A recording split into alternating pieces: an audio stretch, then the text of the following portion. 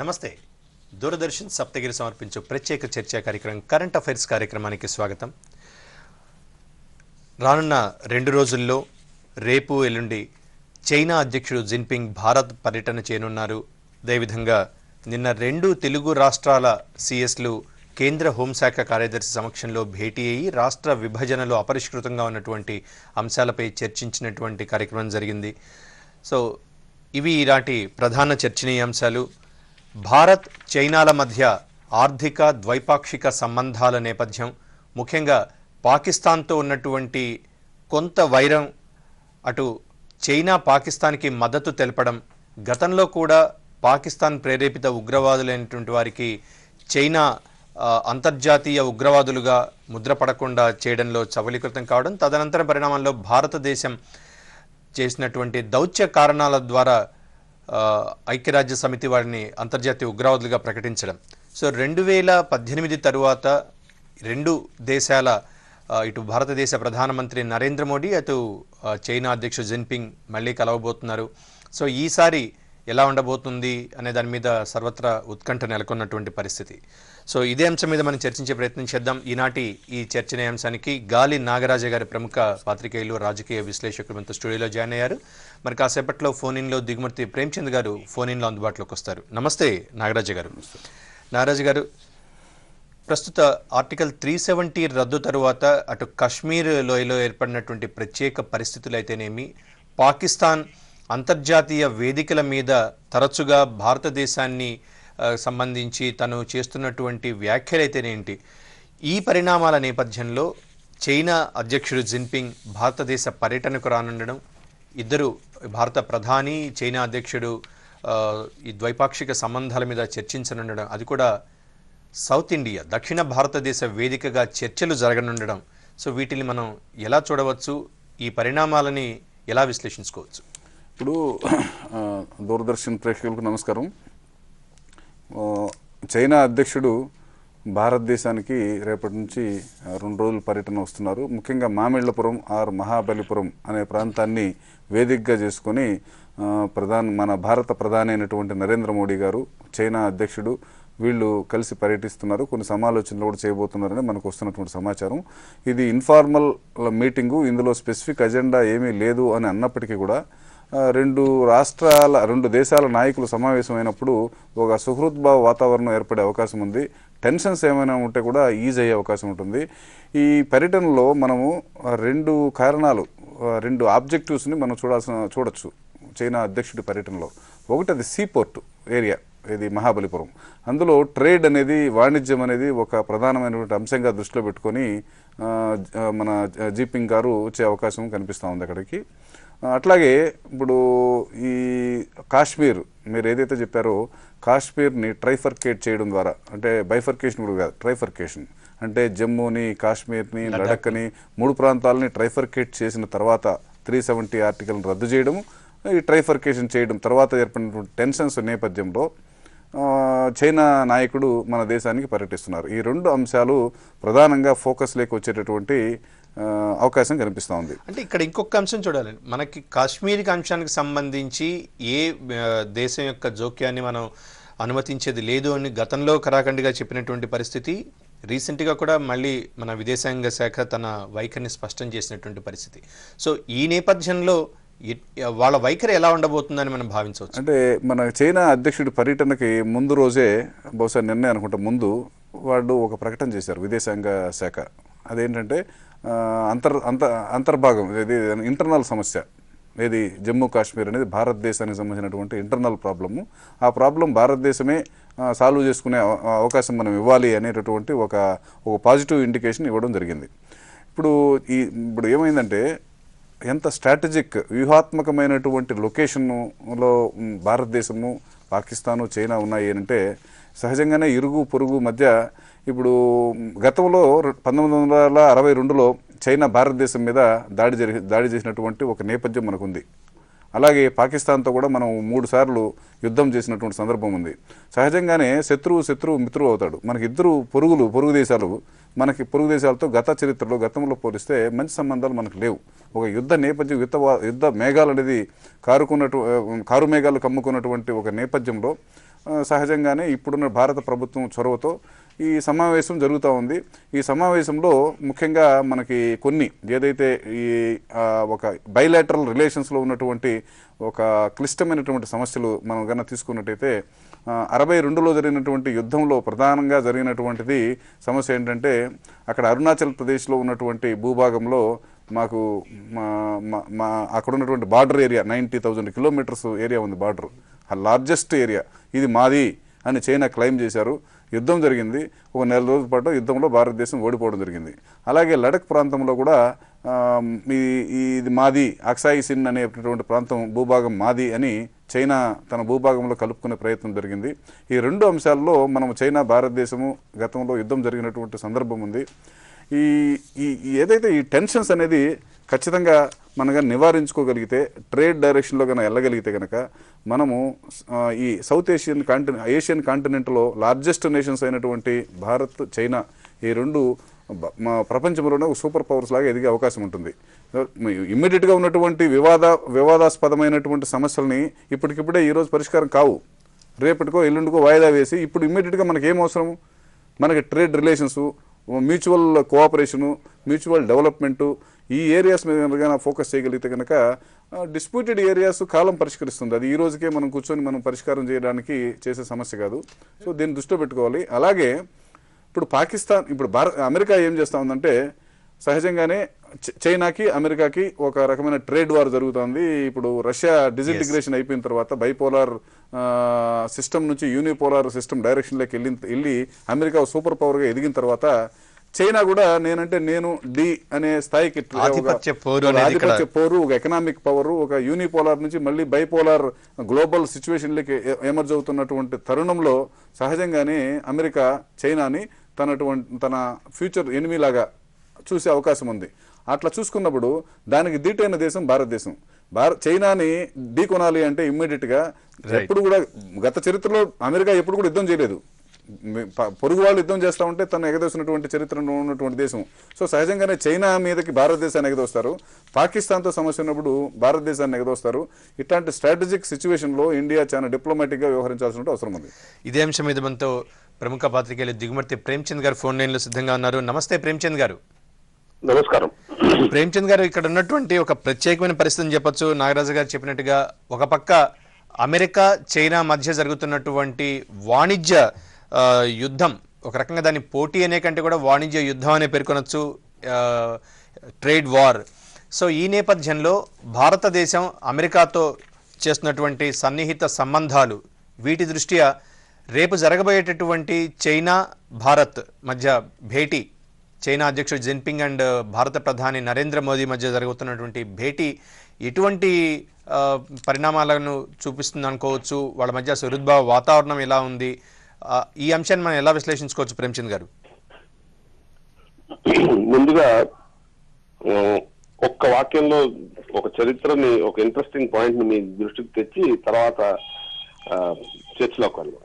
మొదటిది, తమిళనాడు రాష్ట్రం ఇవాళ జరుగుతున్నటువంటి మహాబలిపురంలో జరుగుతున్నటువంటి ఈ సమావేశం 2019లో జరుగుతుంటే సరిగ్గా దీనికి ఈ సమావేశం జరుగుతున్న ప్రాంతానికి 20 కిలోమీటర్ల దూరంలో 1956లో కుళిప్పందళం అనే ప్రాంతంలో అప్పటి చైనా అధ్యక్షులు చౌవెన్లై భారతదేశ చర్చలకు కూడా ఇదే ప్రాంతం ఒక వేదిక అయింది.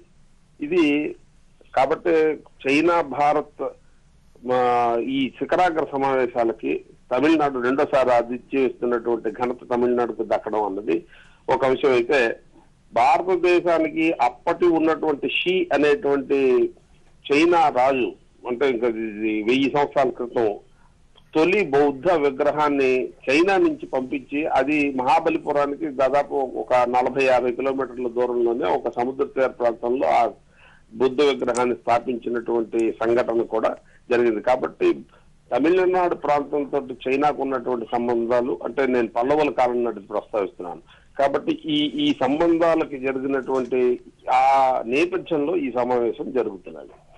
ఇక ప్రస్తుత విషయానికి వస్తే ఈ సమావేశంలో కీలకంగా ఉండేటువంటి అంశాలు 3. ఒకటి వాణిజ్యం, రెండోది రక్షణ, మూడోది సరిహద్దు. సరిహద్దు ప్రాంతం అన్నది అనేక దఫాల్లో అనేక ప్రాంతాల్లో అనేక సందర్భాల్లో చర్చలు జరుగుతూనే ఉన్నాయి. ముఖ్యంగా ఈ ఏడాది ఇప్పటికే 2 సార్లు భారత ప్రధాని మన నరేంద్ర మోడీ గారు చైనా తోటి, ముఖ్యంగా జిన్పింగ్ తోటి 2 సార్లు ఇప్పటికే చర్చ జరిపారు. ఇప్పుడు 3వ చర్చకి ఇదే సంవత్సరంలో కూర్చుంటున్నటువంటి సందర్భం. అయితే నేపథ్యం ఎలా ఉంది, భారతదేశానికి చైనాకి మధ్య ఉన్నటువంటి పరిస్థితులు ఎలా ఉన్నాయని చూస్తే 2013 నుంచి మన దేశానికి చైనాకి మధ్యన ఉన్నటువంటి సంబంధాలు రోజు రోజుకి ఒక విధంగా ప్రతిష్టంభనలో అన్నానే లేదా ఉద్రిక్తలకి కారణమవుతున్నటువంటి పరిస్థితులే కనబడుతూ ఉన్నాయి. 2013లో అప్పుడు చైనా ప్రధానమంత్రి లిక్వియాంగ్ మన దేశానికి పర్యటన చేసి పూర్తి చేసిన మరుక్షణంలోనే మన లదాఖ్ ప్రాంతంలో చైనా సైన్యం చుచ్చుకురావడం, డెప్సాంగ్ అనేటువంటి మైదాన్ ప్రాంతంలో దిగడం, అప్పుడు మొదటిసారి అదొక ఉద్రిక్తత జరిగిన సందర్భం. కాబట్టి 2014లో జిన్పింగ్ భారత్ లో పర్యటించడానికి కొద్ది రోజుల ముందు చుమర్ అనేటువంటి ప్రాంతంలో, లదాఖ్ చెందినటువంటి చుమర్ అన్న ప్రాంతంలో రహదారి నిర్మించడానికి చైనా సైన్యం ప్రయత్నించడం, అది ఒకసారి తీవ్రమైన ఉద్రిక్తతలకి దారి చేసింది. తర్వాత 2015లో శ్రీలంక జలాల్లో చైనా తాలూకు సబ్మెరైన్ జలాంతర్గామి అప్పుడు కనిపించడం అనేటువంటిది 2015లో జరిగింది. తర్వాత 2017లో మీకు తెలిసే ఉంటది, ఆ సరస్సుల ప్రాంతంలో ఉన్నటువంటి సో అనేటువంటి సరస్సు ఉంది, అలాగే తూర్పు లడాక్ లో ఉంది ప్యాంగ్యాంగ్ సో అనేటువంటి ఆ 2 సరస్సుల దగ్గర భారతదేశ సైన్యానికి చైనా సైన్యానికి తీవ్ర ఉద్రిక్తతలు నెలకొనడం, ఒక దశలో రాళ్లు రువ్వుకొని ఒకరినొకరు దాడులు చేసుకోవడం అనేటువంటి సందర్భాలు. తర్వాత 2000 మనకు అందరికి తెలిసినటువంటి డాక్లాంగ్ ప్రాంతంలో నెలకొనబడినటువంటి ప్రతిష్టంభన సుమారు 73 రోజులు సాగడం, అది గతంలో జరిగినటువంటి మన ప్రధానమంత్రి నరేంద్ర మోడీ గారికి ఇప్పుడు పర్యటనకు రాబోతున్నటువంటి జిన్పింగ్ గారికి మధ్యన జరిగినటువంటి చైనాలో జరిగినటువంటి ఆ సమావేశం అనంతరం దీన్ని కొంత మనం తగ్గించుకోగలిగాం. సో ఈ నేపథ్యంలో ఆ చారిత్రక దీంట్లో ఇవాళ జరగబోయేటువంటి సదస్సు, ఈ సదస్సు మీద ఇది పూర్తి ముందుగా అధికారులు సంబంధించినటువంటి మంత్రులు చర్చించుకొని ఎజెండా ఫిక్స్ చేసుకొని ఒప్పందానికి సిద్ధం చేసుకొని అప్పుడు జరిగే సదస్సు అయితే కాదు. ఇది ఇన్ఫార్మల్ సదస్సుగానే శిఖరాగ్ర సమావేశంగానే జరుగుతుంది. ఇవాళ భారతదేశంకి చైనాతో ఉన్నటువంటి ప్రధానమైన సమస్య వాణిజ్య లోటు. మొత్తం భారతదేశ వాణిజ్య లోటు $95.54 మిలియన్ ఉంటే అందులో ఒక్క చైనాతో ఉన్నటువంటి లోటు $57.86 బిలియన్ల. అంటే మొత్తం భారతదేశ వాణిజ్య లోటు అంతటినీ చూస్తే ఆ వాణిజ్య లోటులో 1/3 వంతు చైనాతోటే మనకు వాణిజ్య లోటు ఉంది. ఈ లోటు చైనాకు అనుకూలంగా ఉంది. కాబట్టి చైనా ఈ విధంగా ఒక అడ్వాంటేజెస్ పొజిషన్ లో ఉంది, మనం ఒక డిసడ్వాంటేజెస్ పొజిషన్ లో ఉన్నాం. అయినప్పటికీ చైనా ఈ రోజు ఎందుకు వస్తున్నది, మీరు ఇందాక ప్రస్తావించినట్టు అమెరికాకి చైనాకి మధ్యన జరుగుతున్నటువంటి ఈ వాణిజ్య సమరంలో చైనా తప్పనిసరిగా ఆసియా దేశాలను తన తోటి తీసుకువెళ్ళకపోతే అది అమెరికా ముందు ఎక్కడా నిలబడలేదు అనేటువంటి నిర్ణయానికి వచ్చిన తర్వాత ఇవాళ భారతదేశం వైపు చూస్తోంది, భారతదేశం వైపు అడుగులు వేస్తుంది. అయితే మనకి కూడా చైనాతో ఇంత వాణిజ్య లోటు పెరగడానికి, ఇంత తీవ్రమైనటువంటి ఇబ్బంది కలగడానికి మనకు ఉన్నటువంటి మన భారత కంపెనీలకి మన భారతదేశానికి ఉన్నటువంటి ప్రధానమైన సమస్య ఏంటంటే భారతదేశ కంపెనీల నుంచి తయారైనటువంటి ఉత్పత్తులు చైనాలో అమ్ముకోవడానికి మార్కెట్ యాక్సెసిబిలిటీ అనేటువంటి ఒక ప్రధానమైన సమస్య. ఇది నరేంద్ర మోడీ గారు నాకు తెలిసినంత వరకు ఖచ్చితంగా ఈ సమస్య అనేటువంటిది రేపు శిఖరాగ్ర సమావేశంలో ఖచ్చితంగా ప్రస్తావనకు వస్తుంది. ఎందుకంటే అంతర్జాతీయంగా ఉత్పత్తుల యొక్క ప్రమాణాలు నిర్ణయించేటువంటి యుఎస్ఎఫ్డిఏ అనేటువంటి లాంటి సంస్థలు ఏవైతే ఉన్నాయో వాళ్ళు నిర్ధారించి వాళ్ళు డిక్లేర్ చేసినటువంటి సర్టిఫికేషన్ ని చైనా అంగీకరించదు. ప్రపంచం అంతా అంగీకరిస్తుంది, చైనా మాత్రం అంగీకరించదు. రెండవ సమస్య ఏంటంటే చైనాలో మనకు ఎలాగైతే రాష్ట్రాలు ఉన్నాయో వాళ్ళకి ప్రావిన్సులు ఉన్నాయి. ఒక్కొక్క ప్రావిన్స్ లో ఒక్కొక్క రకమైనటువంటి నిర్ణయాలు ఉంటాయి అక్కడ వాళ్ళకి. అందుచేత ఏమవుతుంటే వాళ్ళ టెస్టింగ్ ఒక్కొక్క ప్రావిన్స్ లో ఒక్క రకమైన టెస్టింగ్ ఉంటుంది. తర్వాత ఈ టెస్టింగ్లకు సంబంధించినటువంటి అయ్యేటువంటి వ్యయాలన్నీ కూడా ఎవరైతే ఎగుమతిదారుడు ఉంటాడో, అంటే ఈ కేసులో మన దేశం ఉందో మనమే భరించాల్సినటువంటి పరిస్థితి ఉంది. ఇది బ్యాచ్ టు బ్యాచ్. ఒక మందుల కంపెనీ ఒక మందుల ప్రోడక్ట్ ఉందనుకోండి, ఒక బ్యాచ్ పూర్తయిన తర్వాత మరో బ్యాచ్ ప్రొడ్యూస్ చేస్తారు, మళ్ళీ దాన్ని అంతా టెస్ట్ చేయించాలి. అది చైనాలో ఎన్ని ప్రావిన్సుల్లో ఉన్నాయో అన్ని ప్రావిన్సుల్లో టెస్ట్ చేయించాలి, వాళ్ళందరూ అంగీకరించాలి. ఇది తీవ్రమైనటువంటి వ్యయమే కాకుండా ఇది ఇబ్బందికర పరిణామం కూడా ఉంది. ఇది భారతదేశ చైనాల మధ్య ఉన్నటువంటి ఒకనొక ప్రధానమైనటువంటి సమస్య. మన దేశంకి వస్తే ఇప్పుడు ఉన్నటువంటి పరిస్థితుల్లోనే ఇప్పుడు రేపు శిఖరాగ్ర సమావేశంలో భారతదేశం 380 ప్రోడక్ట్స్ ని, ముఖ్యంగా టెక్స్టైల్స్, కెమికల్స్, ఫార్మాస్యూటికల్స్ లాంటి ఎన్నో వస్తువులు ఏవైతే తీవ్రమైనటువంటి ఎక్స్పోర్ట్ ఇబ్బందులకు గురవుతున్నాయో వీటన్ని లిస్టుని చైనా ముందు సమర్పించడానికి సిద్ధం అవుతున్నది. రైట్. కాబట్టి ఒకసారి మనం నాగరాజు గారిని అడిగే ప్రయత్నం చేద్దాం. నాగరాజు గారు, ఇక్కడ సరే వాణిజ్య లోటు అనేది ఉంది, ఎగుమతి దిగుమతుల మధ్య ఉన్నటువంటి ఆ వ్యత్యాసాన్ని మనం లోటుగా పేర్కొంటున్నాం. మనకి దిగుమతులు ఎక్కువ ఉన్నాయి చైనా నుంచి, మనం ఎగుమతులు చేయలేకపోతాం. దానికి అనేక కారణాలు ప్రేమచంద్ గారు కూడా చెప్తున్నారు. కానీ అన్నిటికంటే ప్రధానంగా ఇప్పుడు చైనా కూడా ఆర్థిక మాంద్యాన్ని ఎదుర్కొంటోంది. ప్రపంచ ఆర్థిక మాంద్యంలో చైనా అత్యధికంగా అక్కడ వాళ్ళ సగటు ఆదాయం తలసరి ఆదాయం కూడా పడిపోతున్నటువంటి పరిస్థితి. వారికి ఇప్పుడు ఉత్పత్తి పెరుగుతోంది, మార్కెట్ క్షీణిస్తోంది. సో వీటి మీద కూడా అంటే ఒక రకంగా భారత్తో తిరిగి మైత్రి హస్తాన్ని చాచడానికి అక్కడ ఉన్నటువంటి పరిస్థితి కూడా కారణం అని మనం భావించవచ్చా? ఇప్పుడు మన ప్రేమచంద్ గారు చెప్పినట్టు భారతదేశానికి ఒక స్ట్రెంగ్త్ ఉంది, వీక్నెసెస్ మనకు ఉన్నాయి. ఒక స్ట్రెంగ్త్ ఏంటంటే ఇది పెద్ద బిగ్గెస్ట్ మార్కెట్.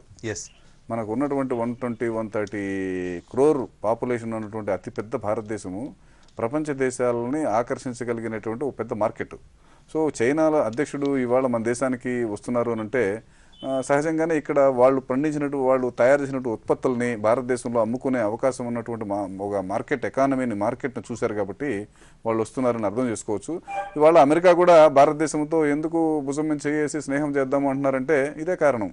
మనకి చైనాతో, పాకిస్తాన్తో వాళ్ళకి ఎంత మైత్రి చేసినా అక్కడ ఆఫ్ఘనిస్తాన్లో తాలిబాన్లు కంట్రోల్ చేయడానికి పాకిస్తాన్ అవసరం, సైనిక స్థావరాల కోసం ఎంత అవసరమైనా భారతదేశం కూడా నాకు కావాలి అని ఎందుకు చెప్తున్నారంటే ఇదే కారణం.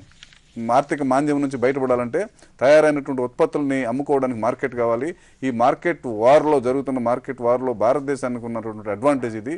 సహజంగానే మనం ప్రపంచ దేశాల దృష్టిలో ఉంటాం మనం. రైట్. ఇక్కడ ఆర్థిక మాంద్యం, వాణిజ్యం ఈ రెండింటిని పక్కన పెడితే మ్యాన్ పవర్ భారతదేశానికి అత్యధికంగా ఉన్నటువంటి ప్రధాన వనరు మానవ శక్తి. సో అటు చైనాకు ఉన్నటువంటి సేమ్ శక్తి మానవ శక్తి. కాకపోతే ఇక్కడ మనకి వ్యత్యాసం, ఇక్కడ యువకుల సంఖ్య పెరుగుతోంది, అక్కడ యువకుల సంఖ్య తక్కువగా ఉంది. సో ఈ నేపథ్యంలో కూడా నిపుణుల కొరత అక్కడ వేధిస్తోంది. నిపుణుల అంతర్జాతీయంగా భారతదేశం నుంచి ఎక్కువ మంది నిపుణులు మార్కెట్లోకి వస్తున్నారు.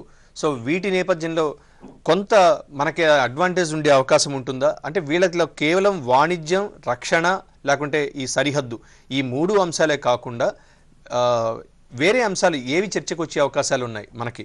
ముఖ్యంగా ఈ అంతర్జాతీయ సంబంధాల విషయంలో అటు పాకిస్తాన్ లేకపోతే ఇండియా విషయంలో చైనా వైఖరి ఎలా ఉండబోతుందని మనం భావించవచ్చు? అంటే మనకి ఇంతకుముందే మనకు వస్తున్న వార్తలను బట్టి ఇది ఒక ఫిక్స్డ్ ఎజెండాతో జరుగుతున్న మీటింగ్ కాదు, ఇన్ఫార్మల్ మీటింగ్ అంటున్నారు. ఏదైనా ఇన్ఫార్మల్ మీటింగ్ అయినప్పటికీ కూడా ఊరికే ఉట్టి చేతులతో ఎవరు రారు. అయితే బహిర్గతంగా చర్చించే అంశాలు ఈ సమావేశంలో లేకపోవచ్చు. వాళ్ళు ఏంటంటే ఒక పాజిటివ్ సిగ్నల్ ఇద్దామనే ఉద్దేశంతో ఈ మీటింగ్ జరుగుతున్నట్టుగా మనం అర్థం చేసుకోవాలి. ఎందుకంటే జమ్మూ కాశ్మీర్ని ఆర్టికల్ 317 రద్దు చేసిన నేపథ్యంలో భారతదేశానికి చైనాకి ఉన్నటువంటి ఒక కమ్యూనికేషన్ గ్యాప్ ఏదైతే ఉందో దాన్ని ఓవర్కమ్ చేసి, సో చిన్న చిన్న సమస్యలు ఉన్నా కానీ we are ready to go hand in hand అనే ఒక మెసేజ్ ఇవ్వడానికి జరుగుతున్నటువంటి సమావేశంగా మనం అర్థం చేసుకోవాలి. ఇప్పటికిప్పుడే ఈ సమావేశంలో ఫలానా అజెండా మీద చర్చ జరుగుతుంది, ఫలానా అంశాలని వీళ్ళు నిర్ణయం సమావేశం ద్వారా ఒక అజెండా ఫిక్స్ అయ్యే అవకాశం ఖచ్చితంగా ఉంటుంది. ఫ్యూచర్ ఫ్యూచర్లో జరగబోయే సమావేశాలకు ఇది ఒక కర్టన్ రైజర్ లాగా మనం అనుకోవచ్చు. రైట్, ప్రేమ్చంద్ గారు ఇక్కడ ఒక ఫాస్ట్గా దీన్ని కంక్లూడ్ చేద్దాం. ఈ భారత్ చైనా ద్వైపాక్షిక సంబంధాల్లో అత్యంత ప్రధానమైనటువంటిది సీమాంతర ఉగ్రవాదానికి సంబంధించి అంతర్జాతీయ ఉగ్రవాదుల్ని ప్రకటించడంలో చైనా అభ్యంతరాలు. సో దీన్ని అంతర్జాతీయ వేదికల మీద, ముఖ్యంగా ఐక్యరాజ్య సమితి లాంటి వేదికల మీద భారత్ చాలా ధీటుగా ఎదుర్కొన్నటువంటి పరిస్థితి. గతంలో చైనా కూడా తలవంచక తప్పలేదు. అప్పుడు వాళ్ళు కూడా ఈ మసూద్ అజర్ లాంటి వాళ్ళ విషయంలో కొంత మెతక వైఖరిని ఏర్పరచుకోక తప్పిన పరిస్థితి కాదు. సో ఇప్పుడు మళ్ళీ అటువంటి చర్చలు ఈ సీమాంతర ఉగ్రవాదం మీద, గ్లోబల్ టెర్రరిజం మీద చర్చలు జరిగే అవకాశం ఉందా? భారత యొక్క స్టాన్స్ని చైనా అంగీకరించే పరిస్థితి ఏర్పడుతుందంటారా? నేను అనుకోవడం వరకు వీలైనంత వరకు చైనా ఈ ఆస్పెక్ట్ లోకి వెళ్ళడానికి అవాయిడ్ చేస్తుందని నా వ్యక్తిగతమైనటువంటి భావన. ఎందుకంటే చైనా హిస్టరీని తీసుకుంటే ఐక్యరాజ్య సమితిలో దానికి 45 ఏళ్ల కాలం అది మనుగడలో ఉన్నటువంటి పరిస్థితిలో అది 10 సార్లు వీటోని ప్రయోగిస్తే ఆ 10 సార్లు భారత్కు వ్యతిరేకంగానే ప్రయోగించింది. కాబట్టి చైనాకు ఉన్నటువంటి ఐక్యరాజ్య సమితిలో దాని చరిత్రను తీసుకుంటే అది ఈ రక్షణ ఒప్పందాలు లేదా వాణిజ్య ఒప్పందాల మీద చూపించినటువంటి చొరవ, ఇంట్రెస్ట్ ఈ రకమైనటువంటి ఉగ్రవాదకు సంబంధించినటువంటి ఇష్యూ మీద మాట్లాడు. ఎందుకంటే ఇటీవల ఇప్పుడు మన దేశానికి జిన్పింగ్ బయలుదేరక ముందే ఇమ్రాన్ ఖాన్ పాకిస్తాన్ ప్రధానమంత్రి చైనాలో పర్యటిస్తున్నాడు. ఆయన పర్యటిస్తున్నప్పుడు అక్కడ ఉన్నటువంటి విదేశాంగ మంత్రి షీ అనేటువంటి విదేశాంగ మంత్రి ఒక స్టేట్మెంట్ ఇచ్చాడు ఇటీవలనే. గత 2 రోజుల క్రితం వచ్చింది ఈ స్టేట్మెంట్. ఈ స్టేట్మెంట్ లో చాలా క్లియర్ గా ఆయన చెప్పినటువంటి మాట ఏంటంటే ఇది భారతదేశ పాకిస్తాన్ మధ్య బైలేటరల్ గా తీర్చుకోవాల్సినటువంటి అంశం అని చెప్తూనే మేము కాశ్మీర్ ని చాలా కీలకంగా గమనిస్తున్నాము. ఇంచేత ఈ కాశ్మీర్ లో చైనా, పాకిస్తాన్ ఇద్దరు కలిసి చర్చించుకుని నిర్ణయం తీసుకోకుండా ఏకపక్షంగా భారతదేశం తీసుకున్నటువంటి నిర్ణయాలను మేము అంగీకరించబోము అనేటువంటి ప్రకటనని చైనా అధికారికంగా విడుదల చేసింది. దానికి మన భారత విదేశాంగ శాఖ సంబంధించినటువంటి కార్యదర్శి చాలా తీవ్రంగా అభ్యంతరం చెప్తూ మేము ఏ సభ్య దేశం కానీ, ఐక్యరాజ్య సమితిలో సభ్య దేశం కానీ లేదా ఏ దేశం కానీ ఇతర దేశాల అంతర్గత విషయాల్లో జోక్యం చేసుకోవడం అనేటువంటిది సంస్కారవంతమైన పని కాదు. ఇట్లాంటి ప్రకటనలు ఇమ్రాన్ ఖాన్ చేసినా లేదా చైనా విదేశాంగ మంత్రి చేసినా మేము తీవ్రంగా ఖండిస్తామని చెప్పి చాలా కొండబద్దలు కొట్టి చాలా స్పష్టంగా నిష్కర్షగా మన భారతదేశ వైఖరిని చెప్తూ జమ్మూ కాశ్మీర్ భారతదేశంలో అంతర్భాగం మాత్రమే, ఈ విషయంలో ఎవరు జోక్యం మేము అంగీకరించము అని చెప్పి భారతదేశం చాలా స్పష్టంగా ప్రకటించినటువంటి నేపథ్యంలో ఇవాళ రేపు చైనా అధ్యక్షులు మన భారతదేశానికి రావడం, ఆయనతో పాటు ఈ ప్రకటన చేసినటువంటి ఈ విదేశాంగ మంత్రి జీ కూడా మన దేశానికి వస్తున్నారు. రైట్, కాబట్టి చర్చలు ఫలప్రదంగా జరగాలి, ఇక ముందు ఆశాజనకంగా ఉండాలి కూడా మనం కోరుకుందాం. చివరి 5 నిమిషాలు మాత్రమే ఉంది కాబట్టి ఈ సందర్భంలో మనం రాష్ట్రానికి వద్దాం.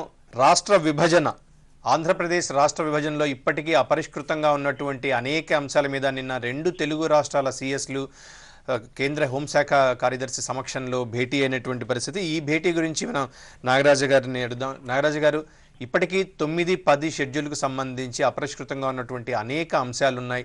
ఇక ఆస్తుల విభజన ఇంకా పూర్తి కానిటువంటి పరిస్థితి. ముఖ్యంగా ఏదైతే టీఎస్ఆర్టీసీ ఈరోజు సమ్మెలో పాల్గొంటుందో ఆర్టీసీలో కూడా విభజన ఇంకా పూర్తి కానటువంటి పరిస్థితి. ఈ నేపథ్యంలో 2 రాష్ట్రాల సిఎస్ల భేటీ ఫలితాలు ఏంటి, ఎలా విశ్లేషించుకోవచ్చు? ఇప్పుడు ఈ 2 రాష్ట్రాల చీఫ్ సెక్రటరీల సమావేశము ఢిల్లీలో జరిగి కేంద్రం సమక్షంలో జరిగినంత మాత్రాన ఈ సమస్య ఏదో ఈ రోజు రేపటికే పరిష్కారం అవుతుందని మనం అనుకోవడం సాధ్యం కాదు, అనుకోలేము. అయితే ఈ సమావేశంలో ఏం జరిగింది, ఎజెండా ఏంటి, ఏవేవి డిస్ప్యూటెడ్ ఏరియాస్గా గుర్తించారు, దానికి అప్రోచ్ టు రెమెడీ ఏమిటి అనే విషయము వాళ్ళు ఏమి ట్రాన్స్పరెంట్గా చెప్పడం లేదు. మనం మీటింగులు జరుగుతున్నాయి అనుకుంటున్నాం కానీ ఆ మీటింగులు ఇదేం ఫస్ట్ టైం కాదు. ఇంతకుముందు కూడా మీటింగులు జరిగినాయి, 2 రాష్ట్రాల క్యాబినెట్ సబ్ కమిటీలు సమావేశాలు జరిగినాయి, 2 రాష్ట్రాల ముఖ్యమంత్రులు కూర్చునే ప్రయత్నం అంతకుముందు చేయలేదనుకోండి. అయినా కానీ మనకి ముందుకెళ్తున్నాము, ఒక రోడ్ మ్యాప్ ఇది అని చెప్పే పరిస్థితి ఇంతవరకు మనకు కనపడలేదు. అయితే 2019 ఎన్నికల తర్వాత రెండు రాష్ట్ర ప్రభుత్వాల్లో వచ్చినటువంటి మార్పులు, ఇక్కడ జగన్మోహన్ రెడ్డి గారు అధికారంలోకి రావడం, అక్కడ కేసీఆర్ గారు కూడా రెండోసారి అధికారంలోకి రావడంతో ఏమైందంటే ఒక సుహృద్భావ వాతావరణం, కండ్యూజివ్ ఎన్వైరన్మెంట్, కండ్యూజివ్ అట్మాస్ఫియర్, ఈ రెండు రాష్ట్ర అంతర్రాష్ట్ర సమస్యల్ని మేము పరిష్కరించుకోవడానికి చొరవ తీసుకుంటాము అని వీళ్ళిద్దరూ కూడా రెండు రాష్ట్రాల ముఖ్యమంత్రులు సమావేశం కావడం, రెండు రాష్ట్రాల ప్రభుత్వాల అధికారులు కూడా కూర్చోవడం, ఏవేవి ఐడెంటిఫై చేయడం, ఏ ఏ ఇష్యూస్ అయితే గ్రే ఏరియాస్ ఉన్నాయో, డిస్ప్యూటెడ్ ఏరియాస్ ఉన్నాయో వీటిని గుర్తించి వీటిని పరిష్కారం చేసే దిశగా ప్రయత్నం చేద్దామని వీళ్ళు అనుకున్నారు. ఇది అల్టిమేట్గా సొల్యూషన్. ఇక్కడ సొల్యూషన్ ఉంది. మొత్తం మీద ఒక కంక్లూజన్కి అయితే రాలేదు, కానీ మీరు అన్నట్టుగా ఒక రోడ్ మ్యాప్ తీసుకోవడానికి ఇప్పుడు ఒక ప్రయత్నం మొదలైందని భావించవచ్చు. ప్రేమ్చంద్ గారు, జస్ట్ కంక్లూడ్ చేద్దాం. దీనికి సంబంధించి నిన్న జరిగినటువంటి రెండు రాష్ట్రాల సిఎస్ల భేటీలో ఏపీ భవన్ని మేము ఉమ్మడిగా వాడుకుంటున్నాం, సో దీని గురించి ఇంకా చర్చలు జరగాల్సి ఉంది అని చెప్పి వాళ్ళు ప్రకటించినటువంటి నేపథ్యం.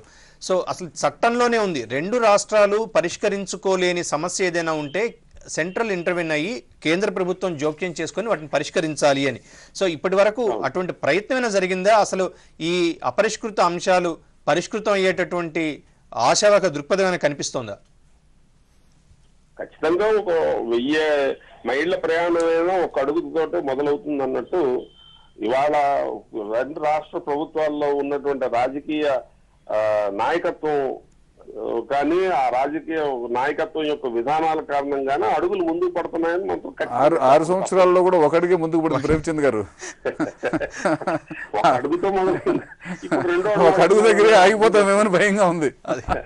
లేదు, ఎందుకంటే ఇవాళ వచ్చినటువంటి పత్రికల్లో వచ్చినటువంటి సమాచారం మేరకు విద్యుత్ బకాయిలు చెల్లించడానికి తెలంగాణ అంగీకారం చూపిందని, అలాగే ఎస్ఐలు ఎస్సీఐలు డిఎస్పీల ప్రమోషన్ల అంశంపై ఇంకా చర్చ జరగాలని నిర్ణయించారని, ముఖ్యంగా పౌర సరఫరాల శాఖకి కింద అప్పుడు తెలంగాణ పౌర సరఫరాల శాఖ లేనప్పుడు మనం గ్యారంటీగా ఉన్నాం, దానికి సంబంధించి ఏపీకి 1700 కోట్లు ఇవ్వడానికి నిర్ణయించారని, అలాగే 9వ షెడ్యూల్లో 68 సంస్థలకు సంబంధించినట్టు విభజన మీద మాకు ఎలాంటి అభ్యంతరం లేదని తెలంగాణ ఒక వైఖరి ప్రకటించిందని, ఇవి పత్రికల్లో వచ్చినటువంటి కథనాలు. ఇవి మనం ఆధారంగా తీసుకోవడానికి కాదు, కానీ బట్ ఏదైనా ఒక డిస్కషన్ అనేది జరుగుతుంది, రెండో అడుగు పడింది అనడానికి మాత్రమే ఇవి మనం ఒక ఆశావహంగా అర్థం చేసుకోవడానికి మాత్రం ఇవి ఉపయోగపడతాయని నేను భావిస్తున్నాను. ముఖ్యంగా సింగరేణి కాలరీస్ కి సంబంధించినటువంటి విషయం కూడా ఇప్పుడు కొత్తగా దీని మీద వస్తున్నది. దీని మీద ఏం చేయాలన్నది తెలంగాణ అధికారులు మేము మా ప్రభుత్వంతో ఆలోచించి మళ్ళీ మీ దగ్గరకు వస్తాము, మళ్ళీ దీని మీద చర్చిస్తాము అని చెప్పి తెలంగాణ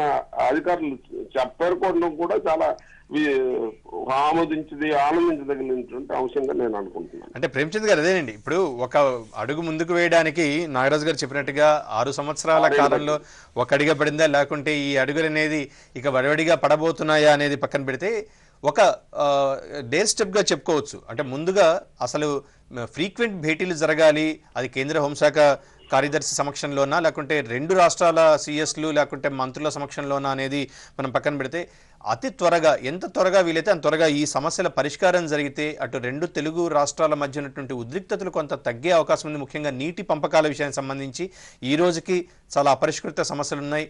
వాటి కూడా ఒక కంక్లూజన్ అనేది, ఒక లాజికల్ కంక్లూజన్ త్వరలోనే వస్తుందని కూడా మనం కూడా భావించొద్దాం. Thank you so much Premchand గారు, ఫోన్ లైన్ అందుబాటులోకి వచ్చి మీరు మాతో మీ అభిప్రాయాలు పంచుకున్నందుకు. నాగరాజు గారు మీకు కూడా ధన్యవాదాలు. ఇది ఇవాల్టి ప్రత్యేక చర్చ కార్యక్రమం. మరొక కార్యక్రమంలో మళ్ళీ కలుద్దాం. నమస్తే.